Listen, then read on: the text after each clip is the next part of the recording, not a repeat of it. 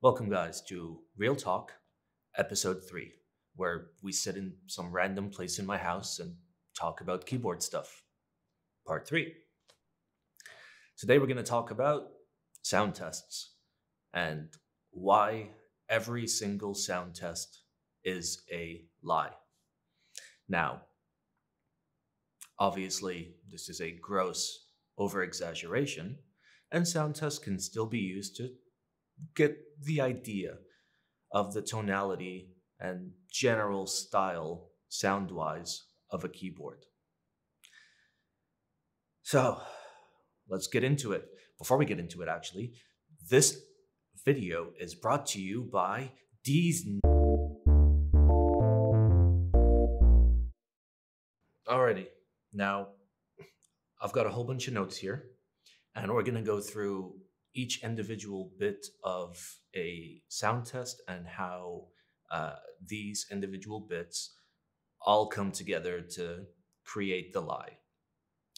Now, before we get into it, I like audio. I'm a big audio guy, but that's mostly when it comes to listening, not recording.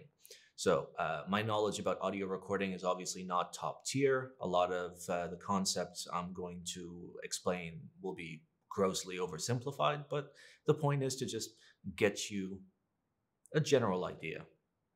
So let's start with the basics.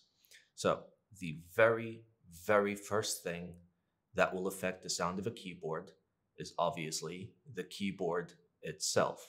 Now, my community and I had come together and created a big old spreadsheet, which will be the first thing linked under the video. This spreadsheet goes through each individual part of the keyboard and how each individual part of the keyboard will affect the sound. We're talking about the material, the design, the mounting type, the type of switches, how it's lubed, whether it's assembled properly, all of that. So that's essentially the very, very first bit of the lie of the sound test.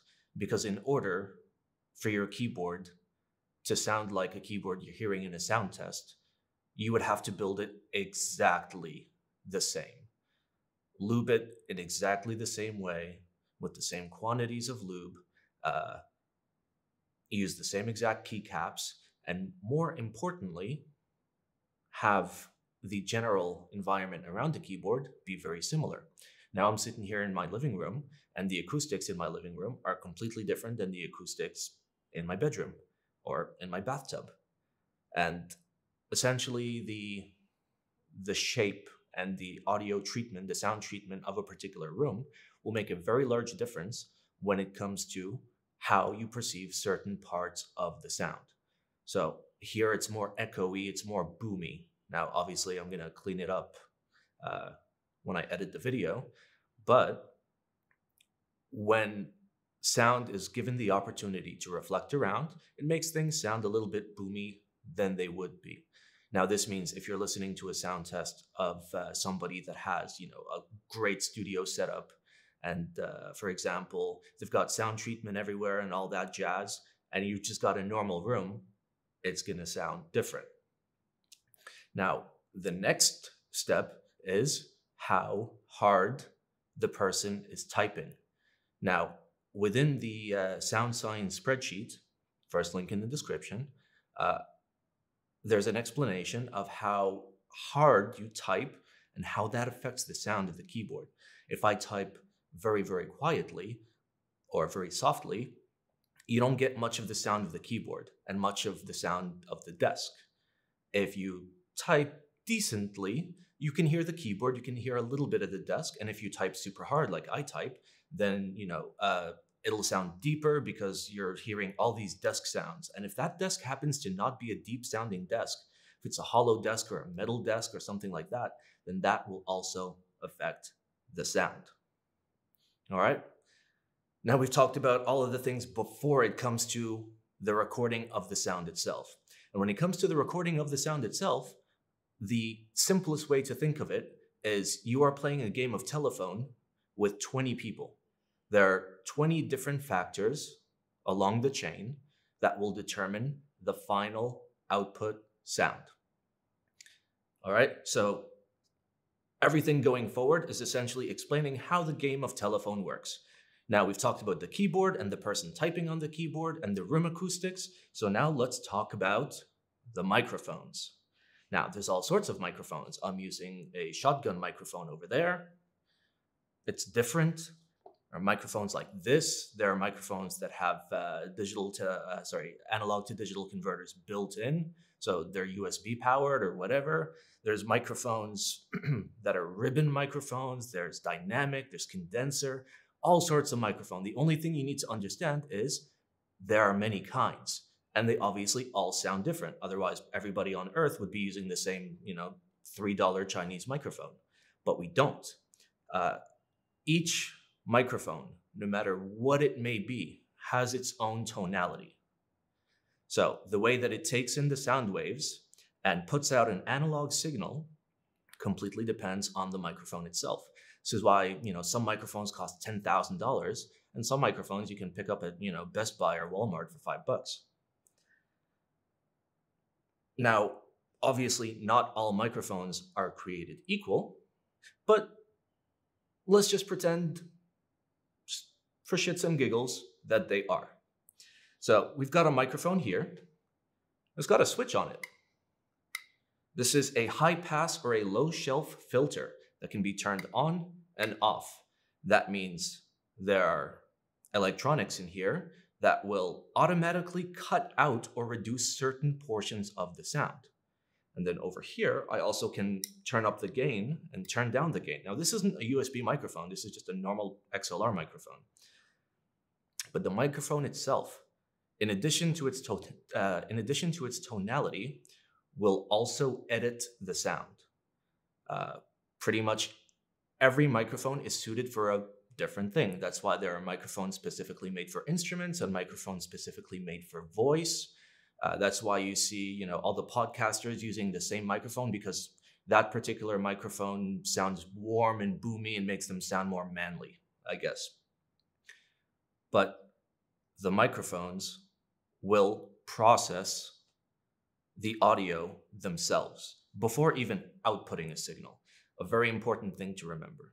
So some microphones may sound boomier and will make a keyboard sound deeper than it should be. Some microphones are a little bit tinnier and will make a keyboard sound more high-pitched than it should be. And then, of course, there is the proximity effect. The distance from the microphone determines how the sound sounds, essentially. This is why you see all those podcasters with their Shure SM7Bs trying to deep throat their mics, because when you get really, really close to the microphone, it makes your voice even deeper. That's called the proximity effect. And as you move it away, your voice sounds a little bit higher pitch. And this is the case with any type of microphone. The microphone will sound different based on the distance from the object. Now, in the case of a keyboard, the generic listening distance is about the distance from your head to your desk. So, little shy of a meter, for example, between half a meter and a meter. That's generally where we listen. However, most sound tests are not shot from that distance because of the way that microphones work. You have to find the sweet spot where the microphone can correctly capture the sound of the keyboard. But even then, keep in mind, you've got tonality and you've got in-mic processing already happening. Now, in addition to the microphone, we talked about microphone placement. Now, my microphone here is hoisted on a boom stand. That means it's not touching the table. However, if the microphone was placed on the table or on an arm attached to the table, then any vibrations from typing on the table itself will conduct back through, and essentially you'll be hearing more desk sound than you should. So mic placement and mic mounting make a big difference. You can listen to a lot of sound tests and instantly tell, oh no, the microphone is on the desk. That's not good, because I don't want a desk sound test. I want a keyboard sound test. So that's all the microphones. The next bit is we've got our interface, or our analog to digital converter. Cool. Now what this does is it takes an analog signal and turns it into ones and zeros. Now, obviously, there are many, many types of interfaces. There are $100 interfaces, there are $30,000 interfaces. That means they're different. What makes them different? Tonality and accuracy. Obviously, again, this is a gross oversimplification. The main point is that interfaces will sound different, because if they didn't sound different, then again, everybody would be using the same cheapest interface on earth, which we don't. So the interface will take the analog signal from the microphone and it will turn it into a file. But that file is obviously an estimation, right? It's not going to catch everything perfectly. So there is some loss here. This is the first step of playing telephone, where the microphone may sound a particular way with one interface and may sound completely different with another interface. Next step is the interface obviously connects to your computer, or for example, let's say you've got a recording device. Let's try to not break everything. So I've got a recording device here. Yeah. Here we are. So this is my recording device that I'm recording on right now. So essentially this has its own interface within it, and it will also write its own files. However, it does a lot of processing, whether or not I tell it to do processing. It's trying to process out its own self noise, because all electronics have some inherent noise in them. And the same thing goes for the interface. The interface will reduce its own self noise, and the microphone will reduce its own self noise. The problem is, if any of its self noise arc interferes with part of the keyboard sound, then that particular part of the keyboard sound is also reduced. Now, in the case of using an interface connected to a computer, the computer is using recording software. That recording software, again, is approximating sounds, because obviously sounds are in the air and not in digital files. It's hard to get them exactly the right way. So depending on what you're using to capture in terms of software, that software is making subtle little differences and also may be cleaning up the sound without your knowledge. That means you have done nothing thus far. You haven't edited your sound, but your microphone has edited your sound. Your microphone has reduced noise. Your interface has edited your sound, and your interface has reduced noise. And now your computer is doing the same thing. So this is all on the recording side. Now, the last bit of the recording side is obviously the editing. So, for example, not all editing is bad editing. For example, loudness normalization, that's fine. But again, putting any sort of editing means that sounds here and there have to be approximated. And you could put a noise floor, or we're not even talking about touching an equalizer, but by simply having very simple filters to clean sound, you have essentially changed the sound. All right. Now, let's say I've got my file, which is of me typing on a keyboard that's already been changed. Now I have to encode it. Here we go again. Now we're doing more approximations. It's the next step of the telephone game. So in order to get an output file from, let's say, a raw file, let's say we recorded our audio in a raw format, for example, 32-bit float or whatever. If you're going to upload it to YouTube or some other sharing platform, then your computer is going to have to encode it into a format that that system understands. So in the case of uploading to a YouTube video, that means I'm uploading an MP4 file or an MOV file. And your computer then and there is taking the source audio file that obviously has already been changed and encoding it and changing it even more. So that's the very, very last step of the recording. The next step is what happens between the recording and the playback, which is upload. In the case of YouTube, YouTube compresses everything. Most online services compress everything. When I upload a YouTube video, that YouTube video is like 12 gigabytes or 20 gigabytes, but the final playback file for you guys, even though you're watching it at full quality, is a very, very, very small portion of that. And the way that YouTube does this is by approximating, by removing data that it deems unnecessary. That's pretty much how, how, what's the word? How compression works. So now we've got the file and it's compressed and everything's being approximated. But let's say hypothetically, you've saved the source raw audio and you've uploaded that as a link on your YouTube video, for example, which is something I do recommend.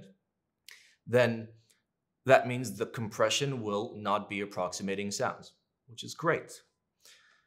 But now let's talk about the playback. Playback is interesting because all of the steps that we've covered when it comes to recording, that being a microphone and a analog to digital converter and then some sort of compression, all applies to you listening to the sound test. Now, as you get the file from YouTube or whatever, the file is decompressed by your computer or your phone or your toaster. And again, approximations are being made. Again, these approximations are not huge, but they exist. So the very first thing is that a digital file is being unpacked and you've got the audio stream. Now, your computer or your phone will have a digital to analog converter. So the exact opposite of this. So this took an analog signal from the microphone and turned it digital. But now we need to take the digital signal from YouTube or wherever and make it analog so you can hear it. So that obviously comes with its own tonality. You may say, Simon, I don't have a digital to analog converter. Sure you do. If you have speakers or headphones or a laptop, they all need to be able to take a digital file and turn it into an analog so you can hear it. So right then and there, you've got the tonality of your own digital to analog converter. And then there's an additional step, which is your amplifier. The same logic goes. Simon, I don't have an amplifier. Yes, you do. Even in your little AirPods, you've got small little amplifiers in there. And that amplifier has to approximate sounds and introduce a little bit of additional noise and a little bit of tonality shift. Now, those of us that are into higher end audio, we know that different amplifiers sound different. Again, that's why there's $99 amplifiers and $50,000 amplifiers, because they sound different and they pair differently to different headphones and different styles of music. And all of this really applies for when you're listening to a compressed or uncompressed video or audio file that you've gotten of a keyboard recording. And then the final two steps in the chain is your headphones or your speakers. So your headphones and your speakers will have their own tonality. So some headphones will sound tinier, some will sound deeper, some will sound wider, so the sound will sound like it's further away.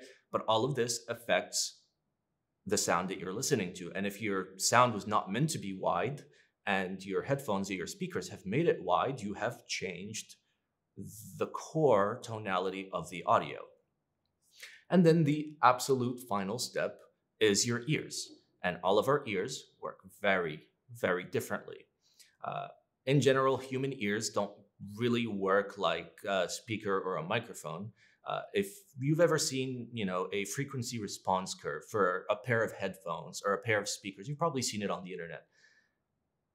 There's actually a frequency response curve for your ears. And considering that all humans are different, our own frequency response curves for our ears are all slightly different. They peak in certain parts, notably in the areas of the frequencies where, human speech is a thing, but also it has its subtleties where some people can hear certain things better than other people.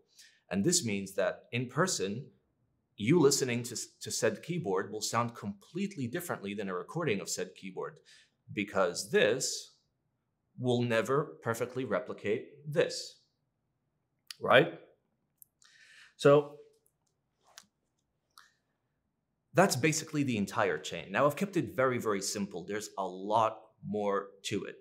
But the basic concept is almost everything on the recording side has a tonality. Whenever it's uploaded, a lot of approximations are being made. And when you listen to it, everything has its own tonality. In addition to obviously the recording environment and the particular build of the keyboard you're listening to. So now comes the question, hey Simon, how do you make a good sound test? That's pretty hard. That is pretty hard. In my experience, I have heard one very good sound test from Rama.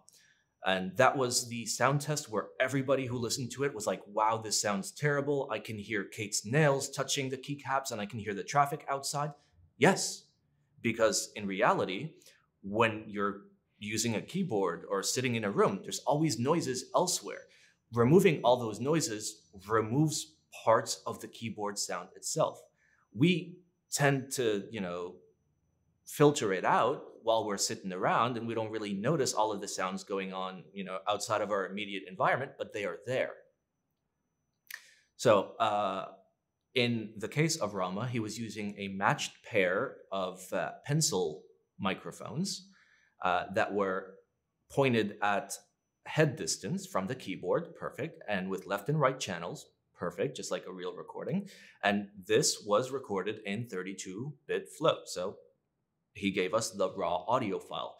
And so far, that has been the best sound test in terms of accuracy, and probably one of the worst sound tests in terms of enjoyability, because either you will have an accurate sound test or you will have an enjoyable sound test. Sure, you can try and meet in the middle, but then it's no longer accurate. That is the issue that we are dealing with. Anyway, do I think sound tests should be outlawed and all sound test people should be thrown in the river? No, but it's important to understand that in order to truly replicate what a keyboard sounds like, you would need to build it exactly the same way, use it in exactly the same way, placed in the same exact room, recorded with the same exact equipment, encoded with the same exact computer, uploaded to the same service, and then played back through your own stereo or audio system.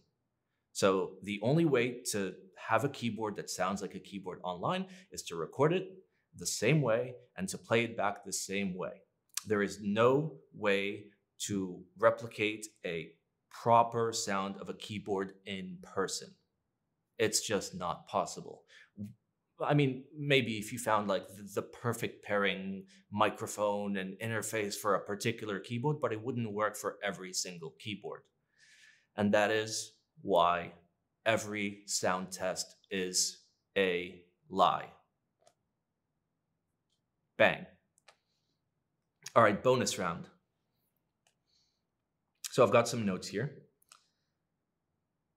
So something we didn't talk about was obviously the cables.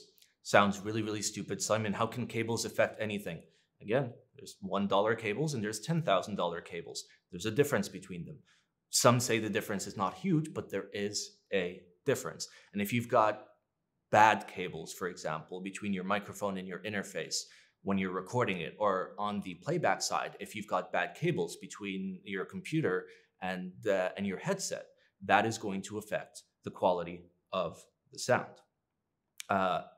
Something we talked about was self-noise of microphones and interfaces, but keep in mind, everything has self-noise. Every electronic has self-noise. That means your computer has self-noise when you're encoding. The device that is playing back the audio has its own self-noise. And there is obviously a bunch of noise generated by AC power. So anything directly connected to a power strip is going to have, or a power socket, is going to have significantly more noise than anything powered off a battery. This is something that people that work in audio fully understand. We've got your USB cable.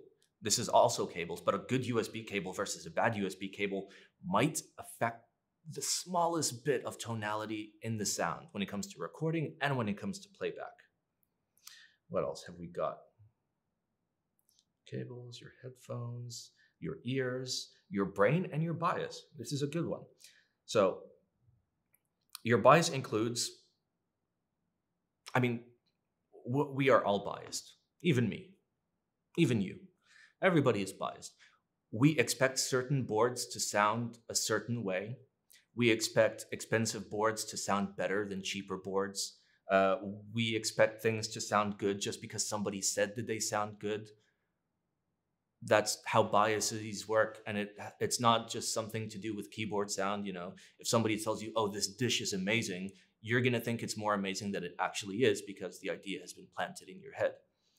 So that's something to keep in mind. When you see a super well-presented keyboard shot very cinematically and all of that, it will sound better to you.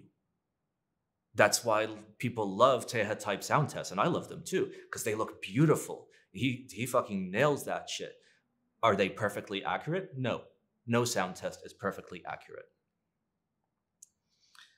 All right, let's see. I think that's it.